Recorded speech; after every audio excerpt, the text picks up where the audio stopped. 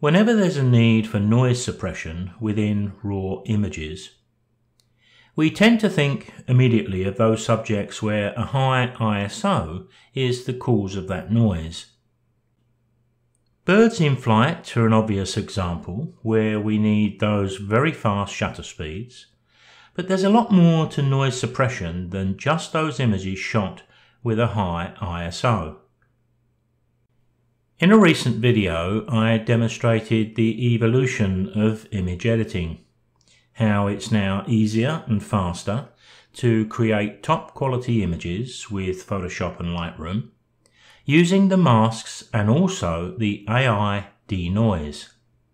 Noise suppression helps us to deal with those tricky and contrasty lighting conditions that often extend the amount of time we need to spend editing. Opened up into Adobe Camera Raw, I have an example here from a Mavic Pro 2 drone. Although the ISO was set here at 100, because of the smaller sensor in the drone, it does often mean that we have a little noise to deal with. Now, given the content of this image, there's not a great deal of fine detail we can zoom in on and take a look at. But we've got a boat in the foreground, so I'm going to click and drag on that. I'm going to take the picture up to about 200%. Remember, when you're looking at any of these examples, you're seeing a slightly compressed image and one that's been posted onto YouTube, and they will also have an effect. But here we can quite clearly see the noise, so I'm going to go to my Detail tab here, and this is exactly the same in Lightroom as it is in Adobe Camera Raw, and I'm going to click on the Denoise. Now, a panel's going to open up in the center of the screen, and we can scroll around to get exactly the part we wish to view. So I can click and drag just to bring that boat into view. There you can see the little pop-up there that says Enhanced. As I click on the image, you can see the original. Now, as I click and release, you can see quite a bit of difference here. But the important thing is to look at the edges of the boat. Look at that black top, which is probably some sort of shade sail. And we can see as the noise is applied that all of the edges are retaining their integrity, and that's vital, of course.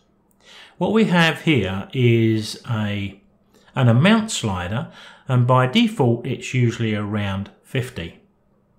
Now, when we click Enhance, what the software does is create a copy of our entire raw file. You can see it working over on the right hand side here. But the results it's had on this particular image is quite remarkable in my view. Now, with the spinning round of the screen here, we're still viewing the image within Adobe Camera Raw, but I've opened up both examples. I've got the original before we've applied the AI Denoise, and I've got the one after.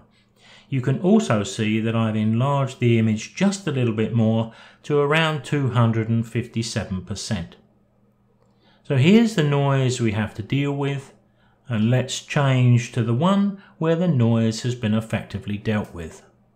Now, as I switch between the before and after images here, just bear in mind the size of the image we're viewing, and also make some allowance for the compression that's going to be applied, especially when you upload to YouTube. But I hope you'll agree that the results are pretty good, particularly when we look at those straight edges, because what we're looking for is, when we apply the denoise, what damage is it doing elsewhere? If we're struggling to see any, that's a good result. Now, generally speaking, when we shoot birds in flight, we're looking for very fast shutter speeds, and that generally means we've got to push the ISO higher.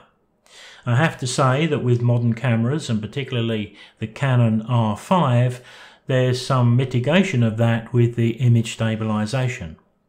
And here you can see that I cranked the ISO up to 2500, and that allowed me to shoot with a 500mm lens at 1/8000th of a second.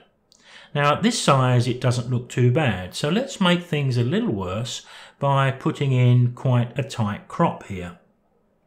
So let's do that by picking up the crop tool. I want to make sure that I unlock it because I want to adjust the aspect ratio a bit too.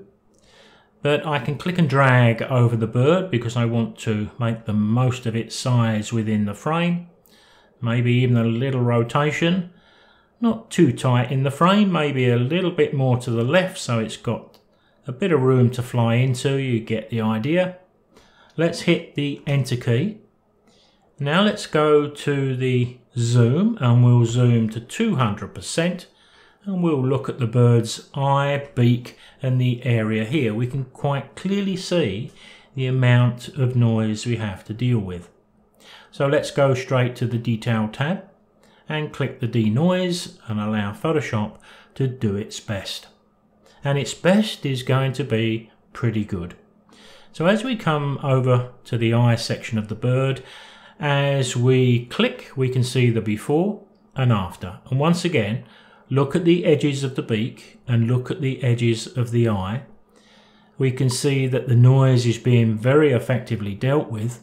In fact, could I push it even further? Let's try it. Let's go up a little bit more.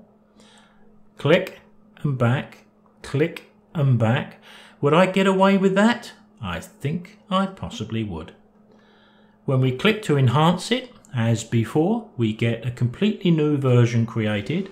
When you go into Photoshop's bridge or wherever you view your thumbnails, you find you've got the original plus the one that's had the denoise applied to it. This is a white-bellied sea eagle shot at Arkwright Point on the Sunshine Coast of Australia. Sometimes they can get this close even without the crop. But here we have a high ISO 2500. We also make matters a lot worse for ourselves by that severe crop. Yet I have a great quality image even when we zoom in. Now I'm not very easy to impress, but combine this one-click AI denoise with Adobe Camera Raw or Lightroom masks, and it's never been easier to get great results. AI denoise offers us a one-click compensation for the smaller sensors that we may find in our drones.